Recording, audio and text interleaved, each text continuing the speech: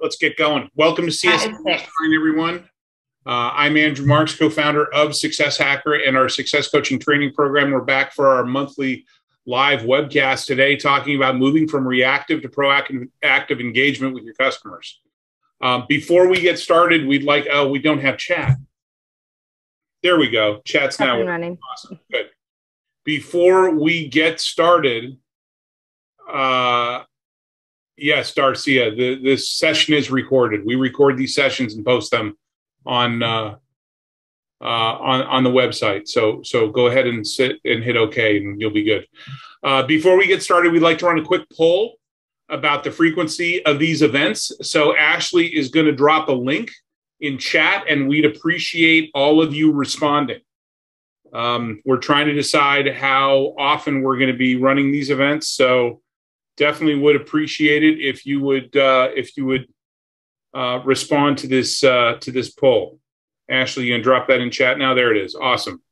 This free learning event is brought to you by Success Coaching, the world leader in customer success professional development training, with nearly 17,000 students from more than 17 countries on our platform. Our training programs are available in a variety of formats, from self-paced online learning to virtual instructor-led boot camps. We're now accepting registrations for our fall 12-week live coaching programs being offered under the University of San Francisco School of Management. We also have a number of standalone courses taught by industry experts, including data-driven decision-making, having difficult conversations, change management for customer success, outcome-based selling, and what successful managers do, our management training and coaching program for those looking to get into leadership roles. Find out more at successcoaching.co. Ashley will also drop the link into chat. For those of you who haven't participated in one of these events before, this is a live and unscripted discussion where we dig into a single topic relevant to customer success. Regardless of the company that you work for, the scope of your role, or the sizes of the customers that you deal with, we aim to pick topics that are going to be practical and useful to you. The schedule for our upcoming events can also be found at successcoaching.co. Just click on the events tab at the top of the page to find out more. A few housekeeping items before we get started. This webinar is recorded, and we'll be posting a replay along with a transcription on our website early next week. We will be taking questions later on during the webinar, so please don't be shy and use those Q&A buttons found at the bottom of your screen to ask or upvote a question. We're also broadcasting on LinkedIn Live and have someone that's monitoring that feed. So if you have questions and you're watching on LinkedIn Live, please post them and they'll be relayed to us. Also, please keep all commentary to the chat window. There's a lot of thought leadership out there, along with a lot of theories about how to deliver customer success. In this series, we focus on practical, real-world advice, best practices, techniques, and shared experiences from those practicing customer success on a daily basis. To do that, we invite 3 panelists to join me for a roundtable discussion. These are people who are great at their craft, and we ask them to share their experiences and their perspectives. So without further ado, I'd like our panelists to introduce themselves to y'all, talk a bit about who they are and what they do. Let's get started, as usual, in alphabetical order with Allie. The reason I love my name starting with A. So I'm Allie. I am a senior consultant at nCloud.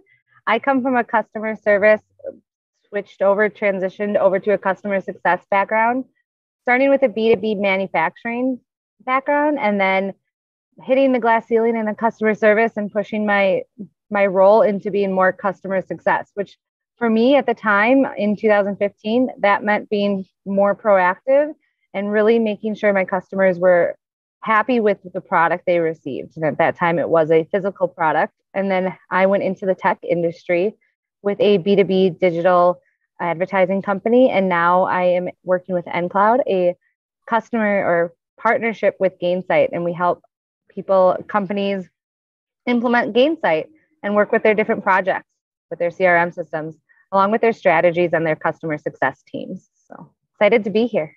Awesome. Thanks, Allie. Great to have you here. You know, a question that I'm going to be asking actually in a webinar, special webinar we're going to have next month is customer success, customer service 2.0.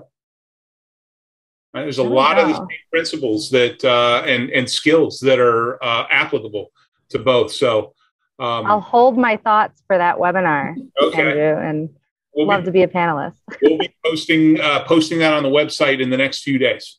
But I've got a great panel of guests already lined up for it. But thanks, Ali. Appreciate you joining us. Jeremy, you're up. Yeah, well, and like the middle child that I am, I'm usually never first, but I'm usually never last. So, that's how that goes. But yeah, Jeremy Donaldson, I don't think there's quite a few people on this call that already know who I am, but I am a team lead for customer success here at Tatango. And I joined about 8 months ago to just accelerate my passion for helping organizations deliver customer success even stronger and more pointed for what they do. On a personal note, what you will not get interrupted with today is normally my kids love to show up anytime my camera's on. So unfortunately, for those of you who showed up to see my kids, as they normally do when I've been a part of things like Gangrel Retains office hours and stuff like that, they will not be here today, unfortunately. But it's good to be a part of this and good to be back, especially having just done one back in the fall with you all. So it's good to be a part of the discussion. I'm looking forward to sharing thoughts from the community around this topic of proactive versus reactive and learning from Ali and Kishla today. Awesome. Thanks, Jeremy. Yeah, we got a full dose of Jeremy's kids during the prep call on Monday. But I think at this point, everybody is somewhat used to kids, spouses, animals crawling on your keyboard. That's kind of been our life for the last few years. So, and Jeremy, it's great to see you. It's been a while. Yeah, you were on the previous in the fall, but I have not had the bandwidth to join the GGR calls. Although I believe I'm hosting one here coming up in between coaching cohorts. I believe in late August, early September. So I'm looking forward to getting back and connected with the community, the GGR community. And finally, last but not least, Kishla. Hi, everybody. My name is Kishla Caesar Jones. I respond to pronouns of she and her, and I'm going to take a little backward stance is to let you know my career success has its roots in sales and sales management. I worked in the B2C industries. I shifted and I was an educator in the K-12 classroom for about a decade. And the last 10 years, I've worked in the ed tech space at the intersection of sales, success, product, and marketing with a focus on supporting partners in elevating and evaluating and selecting and implementing SaaS products to achieve their goals and have an impact. And so I currently serve as the Senior Director for Partner Success over our digital experience teams at EAB, which focuses on higher ed market for the most part. And I serve over our two teams that focus on our virtual tour and our virtual communities platforms. I am excited to be a part of this customer success community that spans a lot of different spaces. You're always so giving and supportive, and excited to be here to be a part of this conversation. Awesome. Yeah, we're happy that you're here. And like we talked about in the prep call, Keisha, I love your story of being an educator and moving into customer success. As we discussed on Monday, I think educators, teachers make great candidates for customer success managers. You have to have immense patience, and you need to be able to sometimes break down complex situations into easier to digest chunks. And there's so many, and we've definitely seen an influx of folks, especially in our training program, that come from an education background and want to get into customer success. So that's awesome. I appreciate you as well. And I appreciate everybody here spending the time today with us, as well as our prep call on Monday. So I'm going to ask one more time. We've got 75 responses for that poll that we did. I'm going to ask Ashley to drop it one more time. If you have not answered our poll about the frequency that we have these CSMMs, I would appreciate it if you would answer. We're trying to make some decisions on how often we're going to have these and weigh that against our other webinars that we do. So let's get to the topic at hand. proactive engagement can be an incredibly powerful tool to increase the quantity and quality of customer interactions across the entire customer journey. Shifting from a reactive engagement strategy to a more proactive strategy leads to more valuable customer interactions, more value delivered, more opportunities to deliver additional value, higher customer satisfaction, and higher customer lifetime value, which is what we are all here to do. We play the long game, right? It's all about keeping our customers, keeping them as long as possible. But shifting from reactive to proactive can be challenging. There are always going to be some reactive engagement required in any customer-facing role. So where do you begin trying to move to a more proactive engagement strategy? Yeah. So Andrew, I love this topic. And actually, for those of you who saw my post earlier in this week about doing what could one thing that you could be doing in your role to become more proactive, I actually posted a poll thinking that this would actually be a really clear answer, one thing or another. And as the results of the poll actually show, when it comes to being proactive, there's so much that's intertwined as a part of doing that.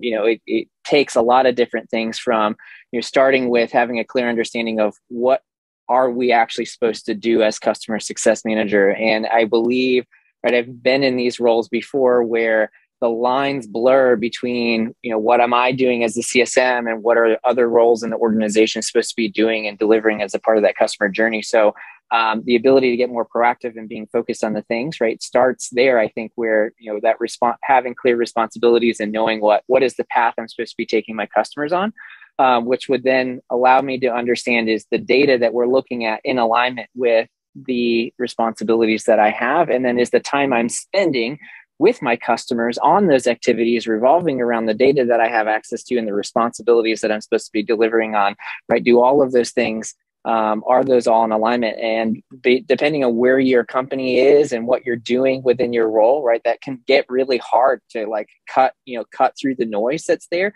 And actually get to that core piece. But I thought it was really interesting that the results, there wasn't one thing that somebody, called out and said, this is what you need to do. And this is the silver bullet to being more proactive. It's actually a combination of really getting clear on what it is that you should be doing, how you're spending the time, and then how are you using the data you have access to help you, really focus your efforts on the right things. But I would be curious from the group here on the call, if you would agree or disagree with, what the kind of larger CS community is saying around this. So, Jeremy, I love that poll and the idea, and I think it is a very interesting result that there are so many intertwining areas of customer success to make you proactive in this industry with your customers. The one key word that I heard is clarity, having that clarity. And I think the more that I work with different types of customers, from ed tech to, different management systems, clarity is the one piece that you almost have to have in order to move forward and change your route from, answering questions, putting out fires into then making your customers more successful in whichever their goals are. And that comes down from, role clarity. What is ultimately, are you in, implementation CSM, a onboarding CSM, standard CSM? So that clarity of what your goal is with your customer, but then the clarity around their goals, the clarity around their data, your product, and having a clear understanding and always asking questions about those things so you get better understanding, and then using that to push your customers to a more successful to their goals. Yeah, I think, to piggyback on that, Allie, is that to me, the first point of clarity you need to have is what you're doing in the market, the customer that you're serving. And if you don't fully understand the problem that you're helping them solve or the situation or challenge that you're trying to help them overcome, you can find yourself doing a lot of things sort of fill the gaps, but don't necessarily get at the heart of what it is. And so one of the things that we've been working to do is to make sure we understand what our customer cycle is. Oftentimes we do things based on our cycles, our business cycle. And the talent of a CS manager. I had a CSM that I worked with a couple of years ago, and we were always on this journey of sort of balancing the ability to understand the customer's needs and understand the business needs and create alignment between those things. And so the whole effort of proactivity is how we manage time. That's the finite thing that we're all dealing with. And we can get more time when we get better at understanding what things need to happen when, who needs to be doing them. And so you have to create opportunities for yourself to get upstream of the particular situation. So for all my former educators in the classroom, we've all been in this space. When I taught in the classroom, the school year would start, and we do a day or so of getting to know you and class rules, and then we're right into the content. And then 3-4 months later, a couple of weeks in, 6 weeks in, we're dealing with behaviors or different challenges that we did not anticipate because we didn't do anything to set the stage for how we want that our class to function in that way. And so when I was in the classroom, I did that for a couple of years, and I was and then I said, you know what? I'm going to take the first 2-3 weeks of school, and I'm not going to do anything but do skills. I'm going to focus on skills, strategies, practices. And I bought myself that time later because I wasn't having to come back and revisit them because I created a good foundation. And I think in customer success, we have to do that same work of understanding what are the right foundations and expectations we need to set for our partners that we engage with that then allow us to leapfrog faster as we move forward in our processes and working with them.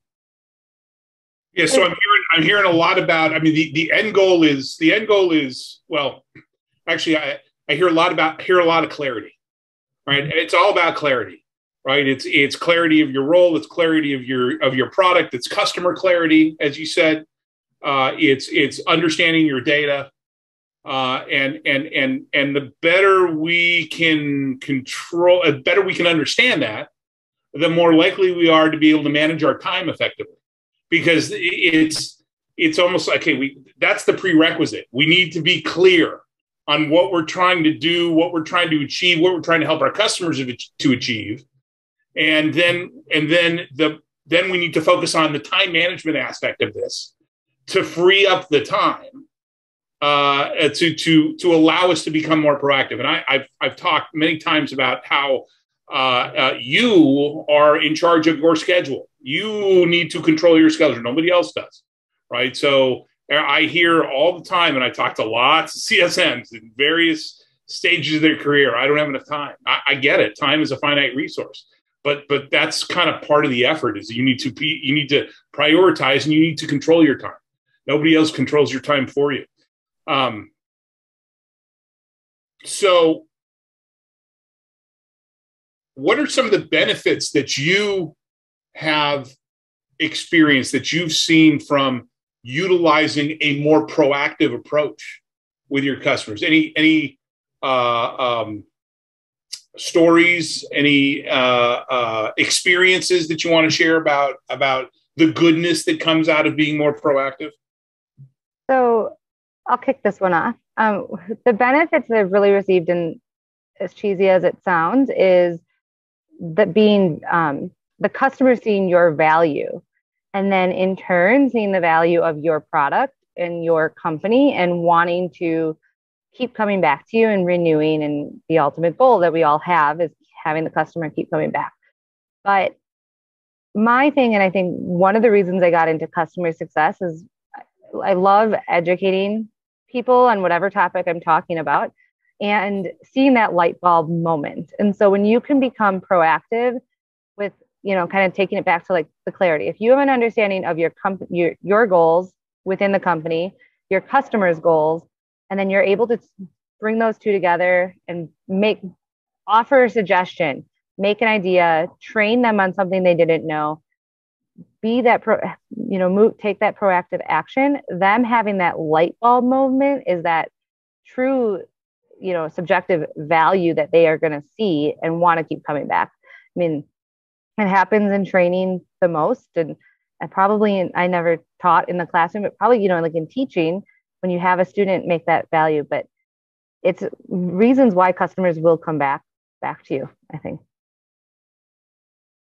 I love those light bulb moments when you just see it in their eyes. Oh, I get it.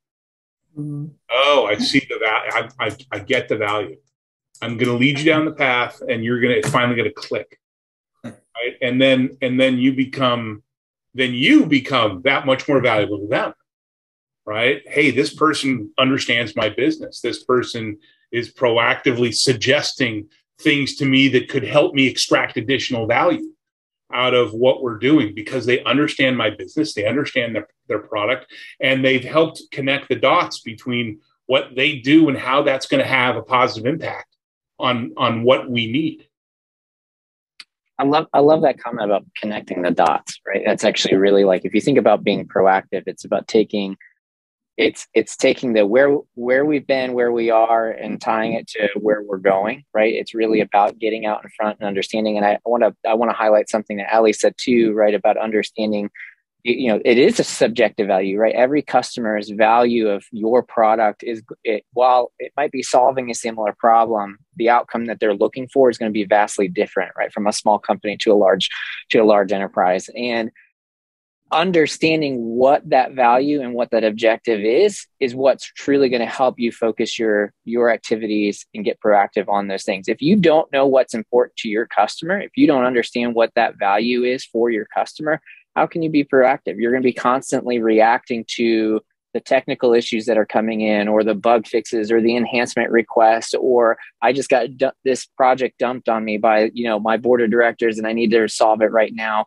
Versus I know that you're working towards, growing your company to 120% net revenue retention, right? If you know that that's the underlying goal, how does your platform enable the company to move faster, more efficiently, get more data visibility, whatever it is you do, right? Can you tie it to something that impacts the company as a whole? Because that's when, not only does your product become stickier, but then it gives you the license to be able to ask more proactive things about, like, what are going to prevent us from getting to 120% net revenue, right? And how does our technology, right, and our process that we're working towards, how does that tie into actually benefiting that? Because if you can do that, you just helped those people you're working with get promoted, right? You just help those people have a roadmap to accelerate their careers, not only making the business successful, but helping the people you're working with successful as well. So I love that, like, connecting the dots, right? Because if you can do that really well, you're gonna crush it as a CSM wherever you are.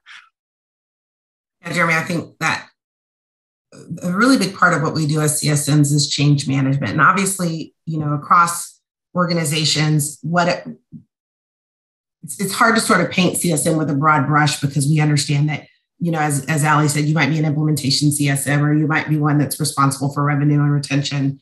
And so depending on what your structure is, ultimately, if we're taking it from a consultative space, we're often the people that are helping to break down silos within their own organization, helping them connect dots of how a particular tool works in concert with other things that they're doing. And so being proactive, I think, is number one, understanding what your product does, understanding how it serves the particular goals. And we always have to be super thoughtful that we can ask our partner, like, what are your goals?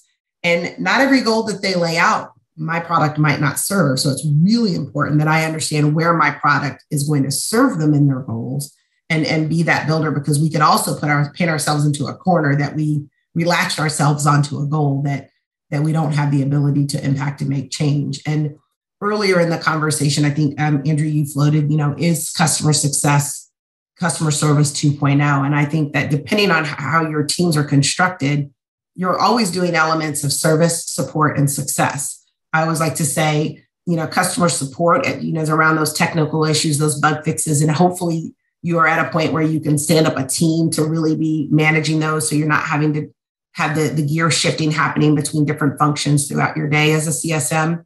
Service is what can I do for you? But success is what I can help you do for yourself. And it's the work that happens when we're not there. And how do we help stand them up? And the only way that you can get to that is to proactively lay out what you understand about the partner, their business, their journey, and then start to build resources. So Andrew, while I agree with you as a CSM,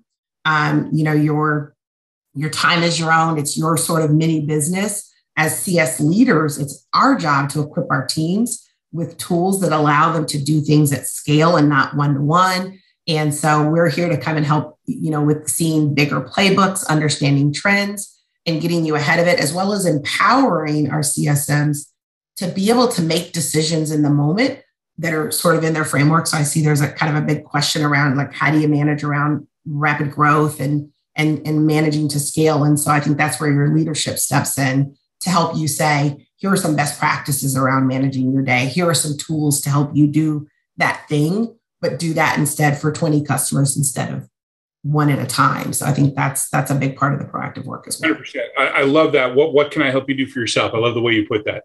That's great.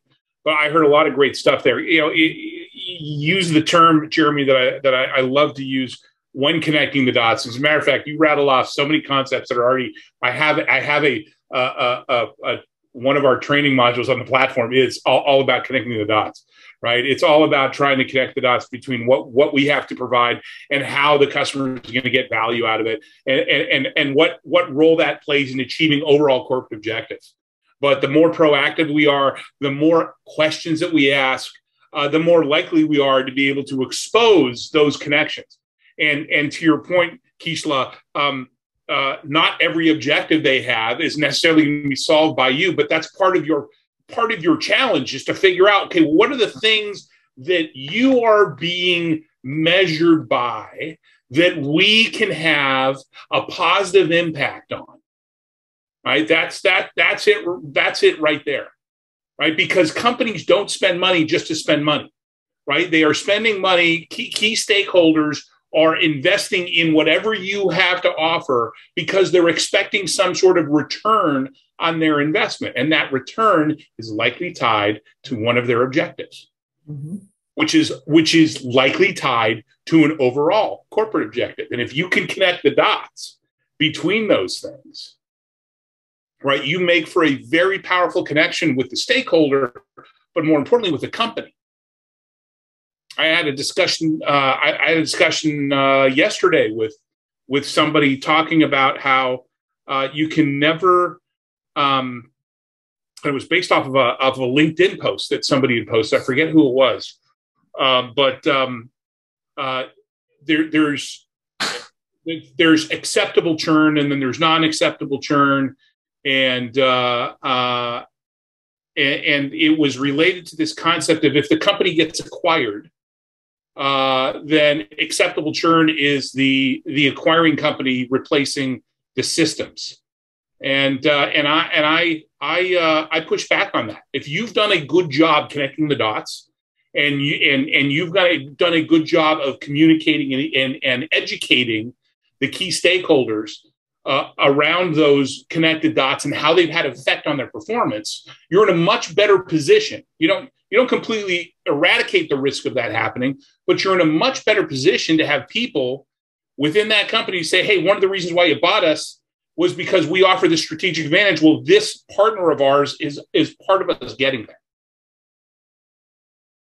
By the way, as a reminder, we're going to get into some questions in a moment. If you want to ask a question, or you want to upvote one of the questions that's in the Q&A section, this would be a great time for you to put that out there before we start with questions. So, what about we talked about a bunch of themes here. Data is big these days. Everybody's talking about data-driven decision making and leveraging data to analyze your customer base, leading indicators, lagging indicators. How can we use metrics and data and KPIs to be more proactive? I've got thoughts on this. By the way, I'll go ahead and kick it off. I'm really setting the stage for Ali and Kishla to just drop. They dropped the mic. They've had just multiple mic drop moments already. So I'm sitting here just like, whoa! I don't know what I'm contributing to this, but here we are. So, but Kishla's the one getting a T-shirt made.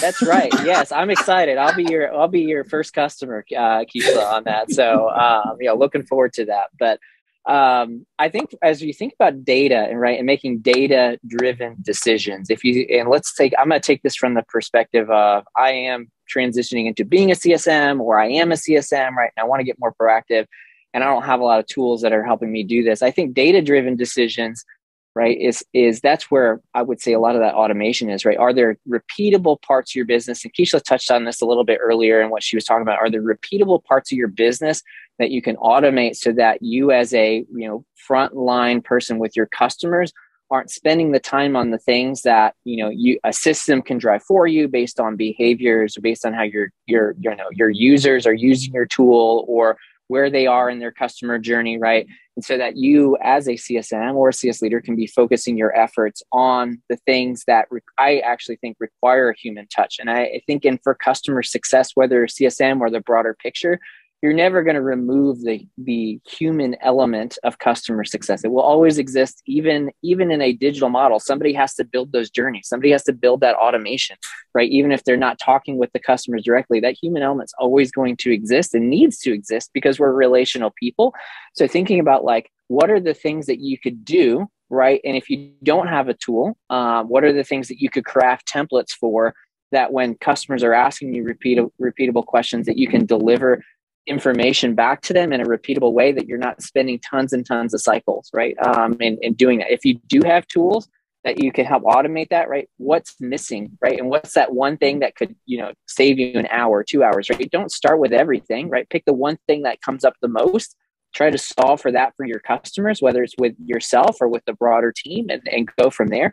But I think from a CSM perspective, and I was here, right? I was a CSM that didn't have tools and was having to do all this work manually. And it would just, over time, I just started creating templates for myself that I used with customers. And now there's so much technology, including free technology and platforms, right, that you can bring those templates in a way that you can drive based on, the behaviors, the questions, and actually start getting out in front of those customer requests in that regard. So, but data is extremely important. If you're making decisions without data, you're flying blind. And if you're waiting too long on data, right, you're missing the boat, right? It's striking that balance between the two of them. So, but I know that Allie and Keisha got more on this because this came up in our prep call earlier this week around data. So I'm going to stop there and turn it over to the two of them. Keisha, do you want to go? Go ahead if you got something. Okay. So I was going to say, Jeremy, you touched on a couple of things that I'm passionate about, I will say. But data, like you said, data is really, if you can use that to help automate, to save yourself time in any way, it's going to help you in the long run, especially when if you have a large book of business because of, maybe you're growing your team, but your company is growing faster than your team is. So if you can use that data to really automate things, that's going to be, way better. But also in the note of data, if you can then, teams, your company is always going to have the goals and expectations that they want to see what the data is. But if you can make your own personal interpretations of the data that you think the customer is, for example, let me back up just a second.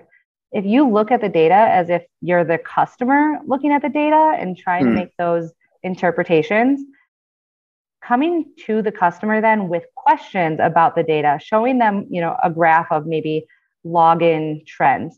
And you're saying, well, I see this was a really high week over, here. What, asking questions, what were you expecting? Did you expect this to happen? What could have caused this? And then how can we replicate that so you keep having those periods of high logins? So I always think looking at the data, especially with a customer that you're trying to really move into being proactive with, looking at it from the customer's point of view, making your own interpretations, and then asking them and starting that conversation can help push you to get ideas of how to move into that more proactive relationship with that customer. So I completely agree on the automation, and then that manual part is also going to be a really key piece of how you interpret it. Yeah, all really good points. I think when I think about data, I think about it from two perspectives. I think there's the data that is generated from your partner's use of the tool, right? And I think if your organization hasn't done it, it's really important that as much of that data as possible that is useful is visible to the partner. Like we should not be the holders and the keepers of data. We need to create an environment where that data is self-service to the partner. So on one of my teams, we're working on, we just got some new data dashboards and visualization. So we've been training our partners on how to read that data and what insights, what is the what about this data visualization and what's the why? Why does it matter? And what then are the things you should be thinking about to go do to either say, to Allie's point, your data spiked. You did this thing, do more of that. The data's down. You didn't do this thing. How about we revisit this? And so we've been working to, number one, I always tell my team, let's not get emotional about the data. We're not here to judge it. Data is, and data, we use it to inform what we want to do next. And so it's either that we need to course correct or we want to keep moving in a particular direction. So I think that there's that customer facing data that you have, and you want to make sure they feel empowered, and we're working to leverage our customer education spaces, whether that be through articles or videos to link back to, if you're seeing this trend or that trend, here are some things that you can go do to be able to continue to move forward in a positive direction. So there's that. And then I think there's the data that you know about your business that helps to inform your staffing models, or any decisions that you might be making. So I think sometimes we really focus on the product usage data, and we can get better at asking about some of those internal things of, okay, so we had a year and let's look at the likelihood of a partner to renew based on whether or not we met with them quarterly, monthly, twice a year. Is there an influence to that? Is there an influence of partners who used a particular feature more than others and their likelihood to renew? What is sort of driving those decisions? And that can then help us to really focus our efforts in some particular ways. So I think it's a good balance of both the external data and the internal data to help drive us. And then how do we empower our partners to be owners of that? Oftentimes, I've sat in a ton of QBRs where it's very presentational. We're trying to tell you how to feel about it instead of, hey, when we met last time, you said you were going to do X, Y, and Z, and these are the data metrics that might, be informed by that. And then what are other strategies or best practices that we know from our industry that could then go and influence that in a different way? So I think that looking at data from those two perspectives to inform our decisions, both from the partner perspective internally, are really important. And one last point, and all great perspectives on data. One last point that I want to reiterate, even though it wasn't spoken out loud, is that you need to capture and analyze as much data as possible. Storage is cheap, right? We don't necessarily know what data we really need to analyze, right? So what we need though is we need a large data set, and to be able to sit down, whether it's you using Excel and some pivot tables and trying to come up with some sort of patterns, or using a data scientist. Hopefully, maybe you have a data scientist on staff that you can borrow and say, hey, listen, here's this tranche of data of our customers for the last 6 months, the last year. Looking at those customers from a number of different ways, number of different variables, to see if there's something that we can ascertain from the data that we have, because you don't know you don't know where to go and what data is valuable until you start kind of pouring through it, right? So there's this upfront effort where, and really it's an ongoing effort to take a look at that data and constantly be analyzing it and looking for patterns. Super important. Andrew, before we, yeah, go ahead. I was just going to say, before we move on real quick. So I think one thing that I heard, from what Keisha said and what you said, Andrew, is one, don't be afraid of the data. So you said, Keisha, it's not emotional. Data is, and I want a t-shirt that says that data is, because that's exactly what it is. The data, whether it's trending down or trending up, it's not emotional. It is what it is. And you can't be afraid of it. And then you can't be afraid of changing things that you've already made after you've analyzed more data. And that's number one with health scores and churn scores and everything like that, is you got to analyze the data and then make changes to reflect where your data is going and what it says. So don't be afraid of it. It is Data is. Welcome it. Embrace the data. Embrace the data. We've been working with in a previous team that I was on, and whatever it was, and this is data forecasting, it's, facts, not feelings. Like, what are the facts? I'm going to start a t-shirt company. And so, what are the facts? And then let's kind of get that really clear. And oftentimes we're so busy trying to manage how we feel about things that we miss what things we should be having feelings about. Yeah, so. I used to coach my teams all the time. I'm like, let's remove the emotion from this discussion, the emotion from this decision, and let's look at the data. What does the data tell us? Right? I love that. Facts, not feelings. All right, let's get to questions. So our first question comes from Nicole. Nicole, thank you for the question. What are best practices to being the what are best practices to begin the transition from reactive to proactive when customer ratios don't currently support it? We experienced unprecedented growth and are now trying to be more strategic and thoughtful. Our books of business are large, and being proactive with that many people is unrealistic. Where do we start first to make the biggest bang for the buck? And Kishla, looks like you wanted to jump into this one first. So what have you got to say to Nicole? Yeah, I joined an org that was experiencing unprecedented growth during the pandemic, and very much this team did a great job of managing through change and chaos and unpredictability. And now we are on a path to focus on sustainability and quality. And we first started with nailing down some core principles, and that we wanted to make sure that everything that we were doing was putting our customer at the center of our work.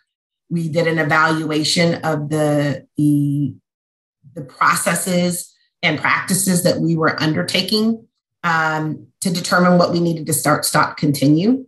And then I think the other thing, obviously, because revenue is always key, and until you sort of get that properly stabilized, we took a first approach at making sure we had good processes and practices and models, playbooks using our CSM tools to be able to make sure that we gave our team members really good expectations around managing their pending unit universe, their revenue expectations. And we went from being, sort of tracking behind in managing our revenue to really clearing up our backlog and shaping that. And so now that allows us to pick our heads up and now start to focus on the service models that we want to put in place. So I don't know what your particular situations are, Nicole, but I think it's number one, evaluate what you're doing, keep what's good. If it's no longer serving you, as Ali said, let it go. And what's your vision for sustainability and quality after you've gone through, really strong growth? Awesome. Jeremy, Ali, anything to add? I've one more to agree 100%. That's the right approach, Kishla. Nicole, also, segmentation is your friend, right? At the end of the day, while we want to treat all of our customers with the same amount of respect, we're going to treat our $100,000 a year customers, put more focus and treat them differently than our $1,000 a year customers. That may be your stopgap approach. Hey, we need to focus on the top tier of our books of business because they either contain the most revenue or potential for revenue. And I would look at not just who's at that top level right now, but also, and this is something I did with one of my customers, Zoom Info, when they were restructuring their customer success team, is think about segmentation not just from their current revenue, but their potential. Right? What is the potential revenue that we could get? Do we have an opportunity here where we've got 10 seats, but it very easily, if we do the right things, explode to 100 seats or 1,000 seats, right? So I would also add to that segmentation statement, Andrew, is also thinking about your business, depending on how it is, from a use case perspective as well, because if you can group like partners together, you can start to scale the support tools and resources that you build. And so instead of making, one of the another the difference between customizing and tailoring. If you have to customize everything you do for partners, that takes you a lot of time. But if you can buy a suit off the rack and just make some nips and tucks, it really allows you to scale your efforts a lot better. It doesn't all need to be bespoke. And I personally have experience in more homogeneous applications, CRM, for example, or accounting, as well as platforms. So business intelligence, analytics, where every single customer is using it differently. We still found ways to structure it in a scalable way. And Jeremy used the word scale a few minutes ago. Scale is super important because it's, by implementing scale it frees people up to be able to have those conversations and do all those other things, right? We're not automating for the sake of automating because we don't want to talk to you. We're automating because, hey, if I'm doing the same thing more than once or twice a week with the same customer, with my customers, why am I using that time? And it doesn't have to be a system like Jeremy mentioned. It could be a Google Doc that has a bunch of copy and a bunch of email copy that you would normally, and then it's copy, paste, tweak a little, right? It's still scale, right? It helps you scale. So awesome. Keishla, if you could hit done on that question, we'll get to the next one. Let's see. Keely asked, thank you for the question. Keely asks, in CS, we often work as part of a team of departments. What would you suggest for opening up persuasive conversations between departments to promote a more widespread shift from reactive to proactive among the entire team? My experience has been that anyone with customer contact might have a piece of information that could be valuable in efforts to be proactive. At times, it feels that none of these departments feel the value in sharing information in an effort to be proactive. Suggestions on how to convince them. Allie, looks like you want to jump in on this one out of the gate. So what have you got to say to Keely? Yes, I love this question, Keely, because this is a big part of customer success, is working internally with multiple departments to ensure that you have all the tools for your customer to be successful. So it can be really hard when you're working with teams that potentially aren't sharing the information that you think you need from them. And I would say a couple of things. One, be open with them as much as you can. So you share the information, you be, adding to emails, CCing those teams, letting them know what's going on, setting up one-on-ones, and you push for yourself to share what information you have, in turn to get them to help and share what information they have. But I'm sorry to interrupt, but in that particular case, I think it's also impossible. It's also important that you're sharing with them why that information is important, right? Attaching the value to that of that information and the goals that you want to get out of that. So the why, but then I'm sharing this with you because ultimately I want to get them to do X, Y, Z. This is based off of this initiative meeting that we had on Monday. I would like this customer ABC to do this. And I think it can be done. Have you had any experience with that? Has the customer said anything to you about it? Can we, what do you think about this data point? Do you think it is proactive? So asking questions like that, almost the key of treating people how you want to be treated. You're doing the same thing. You want them to be proactive in sharing the information with you. So you have to do it almost first. And then opening the conversation of how do we get to be proactive so that we're not always setting off fires. And questions that, I've asked my own internal departments is, what is successful? How do we make this customer successful from your point of view? I think opening that, because if you're working with a product team, a professional services team, a support team, and you ask them how the customer is successful from their point of view, they're going to want to share with you because they have their own goals and they want those to feel important. That's important to them. So my suggestion to you is really to treat them how you want to be treated. Go, almost overboard if you feel like, but schedule one-on-ones with them, share information, explain your goals and how you're going to do it, your plan of action, and then in turn have them open to you. Allie, I love that kind of, I call the concept of extending the olive branch, right? But it's very much the position of don't expect somebody else to start doing what you expect them to doing first, right? It's kind of same concept of leadership, right? It's if you want somebody to, mimic or replicate something that you're doing, you got to show them what a good looks like first, and extending that. So first off, I love that concept. The other piece of it is don't go into this alone. Like if you feel like you're the only one in the organization that's trying to drive this change, right? Use the leadership that's above you to help you, right? Because I imagine, if you work for anybody who has any sense to this and wants to get cross collaborative, they're going to support you in that, and they're going to help advocate. So one of the things, take a lesson from me and trying to force fit this. This was many years ago in my career. I wonder if he's out here on the call listening to this today, but I got called out for trying to bring people together, but I did it in the wrong way, which was I went against the political structure of the organization, right? Tried to form this unity outside of what existed, right? And it actually caused a lot of headaches for myself, and it caused a lot of headaches for a lot of other people because we were trying to create a new process that didn't exist and couldn't necessarily be supported holistically based on the way that our company was structured.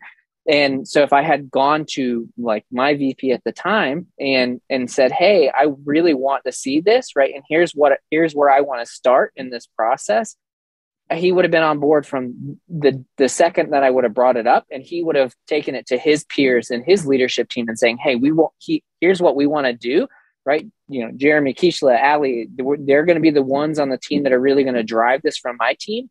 Who do you think on your team would potentially be interested in helping own this project? Right. And being able to move that forward. So it is very much leading by example, but also understand what is the political structure of your organization and do well to navigate on that, because you're not going to make any friends if you try to navigate around it. In fact, you're going to make your life probably more miserable. And trying to be more proactive from your customers if you go around that. But if you can navigate that well and get out in front of that, I think you actually will come out ahead, right? And you will, by showing the value of like, I will stop asking you these questions over and over again because we're now more tightly aligned and I know what you're trying to get out of it. You know what I'm trying to get out of it. So anyway, that's all I really want to add from personal experience of having had foot and mouth syndrome from trying to do this and it failing. Don't try to go at it alone, because you got to have help if you're going to try to make a change like that in your organization. Jeremy, I never thought of you as a troublemaker. middle children are troublemakers, man. We got to get the attention of everybody. So yes, absolutely. Yeah, I think a lot really, I mean, you guys make great points. A lot of this really has to do with just sitting down with people, helping them understand why, what we're trying to do and why it's important. And once again, taking the emotion out of it. Anytime that you want to make a change that's going to help be more proactive, and you can bring data to show, hey, listen, when we do it this way, this is what happens.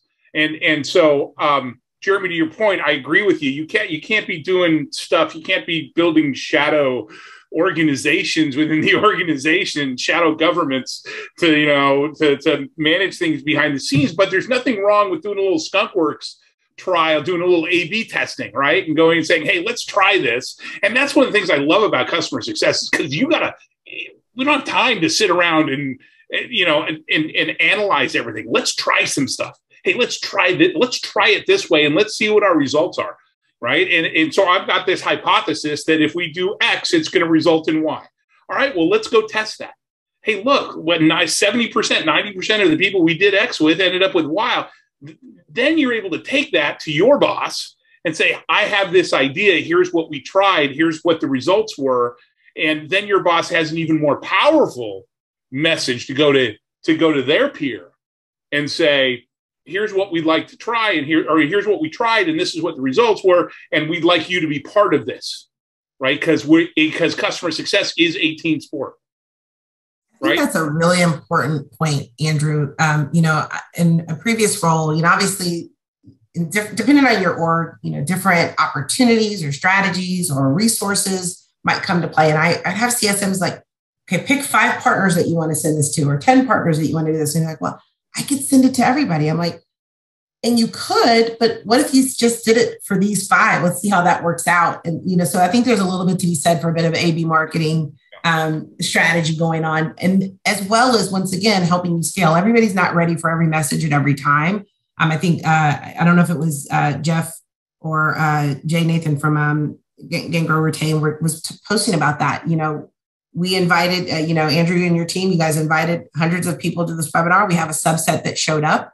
There's going to always be a time where a message hits or resonates at a different moment when you're ready to hear it. And so I think that's another way to think about scaling your work is you don't have to do everything for everybody all the time. And that goes back a bit to that segmentation, but also testing some things, test small, win fast, and build on it. Instead of like, I did this big, huge thing, it failed, and I don't know what to do next. Yeah. Love that. Yeah, good point. Just a reminder, as we're getting to the top of the hour, we are on here until 15 past. So if you can stick around, we are going to continue to answer questions until we get quarter past. If you cannot stick around, as Ashley posted in the chat, we will be posting the replay as well as a transcription of this webinar by Tuesday of next week on our website. Let's get to the next question. Amanda asks, is there a determining, Amanda, thank you for the, I'm sorry, Keely, thank you for the question. And Amanda, thank you for the question. Is there a determining factor on when to switch from reactive to proactive engagement?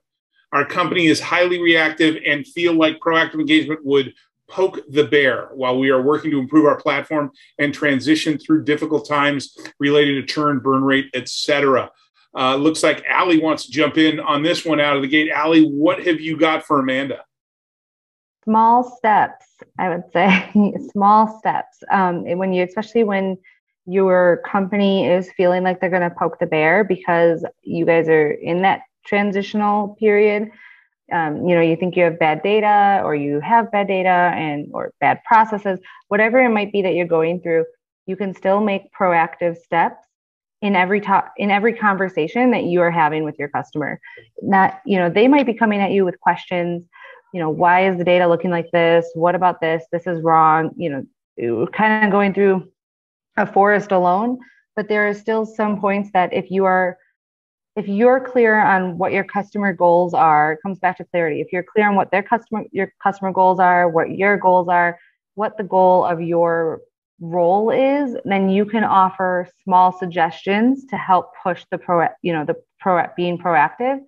And then you can also build their confidence in you while doing so, which will then make it easier to have those difficult conversations when you are going through improvements with your product or anything like that. So my real suggestion is every time you're going into a customer meeting is answer their questions as honestly as possible. I'm a huge advocate for being honest with your customers, especially, if something's looking bad, you take the emotion out of it. Data is, take the emotion out of it, be honest if something is wrong on your side as much as, as honest as you can be, and then offer, suggestions for them to be proactive, just something small in each conversation you have with them. I love that. I love the transparency piece is exactly what I was going to call out, right? If you feel like you're working with your customers and you're running into the same problems, right? The same challenges, whatever it is, with your customers, we've all been there, right? We're amongst a like company in that regard.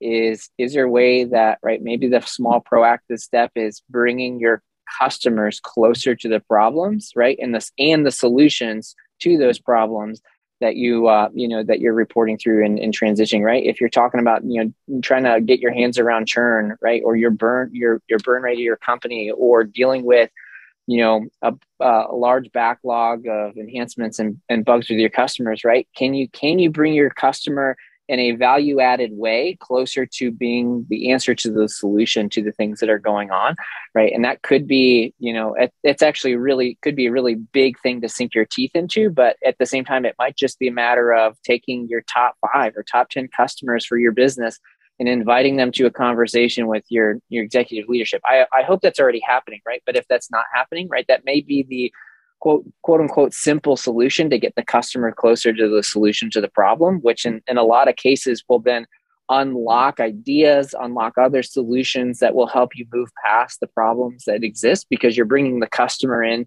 and getting them bought into what the actual solution looks like, rather than, doing these and creating these solutions inside of a box, right? That's just focused on you and focused on what you're trying to deliver. So I loved what Ali said there as well. Well, you should be doing more than just kind of bringing them in to validate the solutions. You should be bringing them in to help you come up with the solutions. Mm-hmm. Right? Yep. We always want to introduce the customer into all of our decision making. Better yet, let's introduce the customer into the solution process. And I'll add to Ali, I appreciated what you said about those small steps. Yesterday, we were talking about this, and when I was preparing last week and getting my mind around proactive versus reactive, and oftentimes we feel like there's this dichotomy between the two, and either doing one or the other. And it's like, you're always going to be reacting. So Amanda, I guarantee you in your reactive process right now, there are probably 5 to 7 reactions that you're doing over and over again. Identify those 5 and then figure out how you can, if it's something that you're dealing with, what's the solution upstream for it? Or how can you create a tool to help mitigate it? So you can build your proactive processes from your most common reactions. So I think I said it yesterday, is how do we get proactively reactive is the thing, right? And better at that. So actually, we use the term reactive proactivity. Reactive proactivity. Right. I'm seeing something in the data. Something doesn't feel right. I'm going to proactively reach out to you before you call me. Right. So we're reacting. Or I see that I had 10 customers in the past month where I've done this thing. Well, what is the solution for that thing you've been doing for those 10 customers? That if you did something 30 days early, 60 days earlier, then that outcome is different. Yes. Is there something we do farther upstream? Right. So we can still get to where they want to get to, but without some of the pain, maybe. Exactly. Awesome. Amanda, thank you for the question. Ali, if you could hit the done button for me. Let's see. Our next question comes from Francis. Francis, thanks for the question. Aside from knowing your customer and their journey, with experience in your specific role and product, do you find that there are similar struggles that customers encounter that could be starting points for identifying challenges that they may encounter? I definitely have an answer for this, but Jeremy, you looks like you want to jump in on this likely answer the way I am. So go for it. I don't know. We'll see how long this answer is, but I'm going to actually use a story or an example, right? Because I usually, when I think about, we talked about segmentation earlier, right? And segmenting, how do I prioritize my customers? But if you look at it, right, let's level it up for a second. And let's actually take the concept of building the customer journey, right? And actually prioritizing, right? Where are the areas of my customer journey where customers are most likely to encounter challenges, which is kind of if I'm not answering dead on, Francis, please feel free to clarify. But thinking about, we all talk about onboarding being the most important part of the customer journey, because if they don't onboard, right, they don't implement, they don't adopt in that first 90 days, however long your onboarding cycle is, the chances of them coming back and using your product again and again and again and renewing your product is pretty low, if not zero, right? Unless they encounter you just locked into some weird political change and all of that type of stuff, and they want to basically start over in the second year of their contract. And so as you think about where could possible repeatable encounters and challenges happen in your customer journey, look backwards, right? I think it's actually fairly easy if you can look backwards and say, I'm going to isolate on onboarding for a second, but can you look back at your onboarding journey, right? And those who are involved with onboarding your customers, and can you find those things that your customers over and over and over run into, right? Is it getting data integrated into your tool? Or is that a common challenge? Is it the change management piece that Keishla spoke to earlier in our conversation, right? Is it actually getting users to adopt your platform and actually use it on an ongoing basis because they would prefer to use their email, right? Or use their calendars or use Slack, right? In place of whatever you're trying to replace. And so that's for me, that's what, what we here at Tatango look at and go back and iterate over and over and over again, right? We have a digital onboarding process that was born out of customers wanted to get into our platform and using it faster, right? And we couldn't onboard through live touch fast enough, right? And so we introduced this model of giving customers a different flavor of onboarding for those who, wanted to be able to move at the pace that they could move at. And for smaller customers, smaller teams, right, where they aren't pulling as much, right, they don't have as much as organizational change management that they have to navigate through, where having that human touch at every single step of the journey matters. And so I think for you, Francis, as you think about what is the thing that you're seeing the most, that's repeating the most, and the quickest, easiest way to do that is two things. Ask your customers, right? What parts of the journey have they encountered that have been the most difficult? And then ask your teams who are doing those parts of those journeys, right? What are you seeing, right? What is causing us delays? What is causing us to lose time to value, right? And then go and put processes, put people, put technology around those things to make it better and make it more streamlined. And then come back, 60, 90 days later, 30, 60, 90 days later, and go back to those same customers who have encountered those same problems and see if you've actually solved, right, what you've seen there. So that's kind of my 2 cents. But Andrew, I'm definitely all ears. I would love to hear what you have on this as well. Well, this is why internal data and introspection is super important, right? It's great that we're measuring usage and all these other customer elements, but we should also be measuring how long it's taking us to do different things. If we are setting an expectation with the customer to get from point A to point B will take you about 10 days, and Jeremy does it in 5 days, and Allie does it in 12 days, what can we learn from what Jeremy's doing and teach Allie this, right? Mm-hmm. Yeah. While customer data is super important, data around and metrics around how we're delivering success is super important. And I like to kind of bucket a lot of that into leading indicators. Right? You've got your leading indicators, you've got your lagging indicators. We should be looking at what it is we're doing to deliver success, but internally. And I think it's where a lot of customer success vendors sometimes miss the boat. The other thing that I think is super important is by employing tools like 5 Whys. When there is a problem, part of the 5 Why strategy is for you to peel back the onion and figure out, hey, how do we get here? And is there something that we could have done differently to avoid this from happening in the future, right? There are only so many different ways that a customer can utilize your product, utilize your service. There's a finite set of ways. And while each of your customers is different and everybody is special, yada, yada, yada, right? There's only a set number of use cases, really, right? I mean, even in a platform play, when I was doing analytics and business intelligence implementations on a platform where we would have 500 customers with 500 different types of implementations, I could generally group those, and this is how we were able to scale. I could generally group those in different categories. Right? It's the same thing. We need to be able to, when things don't go right, we need to spend the time. You need to spend the time to do some root cause analysis and figure out, is this just an anomaly? Or is this something that we could have prevented? Right? And have we just been lucky because we haven't had more customers experience it? Francis, thank you for the question. Jeremy, if you could hit done on that, unless, I'm sorry, Kishla or Ali, you had anything to add to that. All right, let's move on. Cole asks, with the CSM role having people from diverse backgrounds and experiences, once we are in this role and gain the experiences specific to the company, the clients, and the products, what recommendations do you have for certification program courses to further drive our abilities in customer success? I should have read that before. Of course, I'm going to promote our own program, but if you feel free to jump on board on this for Cole here. I knew you had a plant out in the audience. Actually, Andrew, so. I did not read that before I read it, so full transparency there. I'll put in a little bit in the audience, okay? So I can answer a little bit or my thoughts around this. So I think in customer success, a lot of us are always forever learners, as we call ourselves, always looking for more material, more insight and things like that. I think you have to kind of find an area, accept your flaws kind of area. So one of my things is right now is really focusing on my communication skills.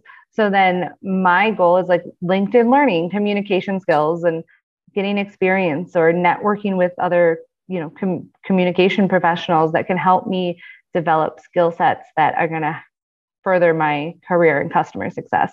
But accepting areas that you need to work on and having that introflexion or, self-reflection, knowing that and accepting it will help you decide what certificates or programs or courses you need.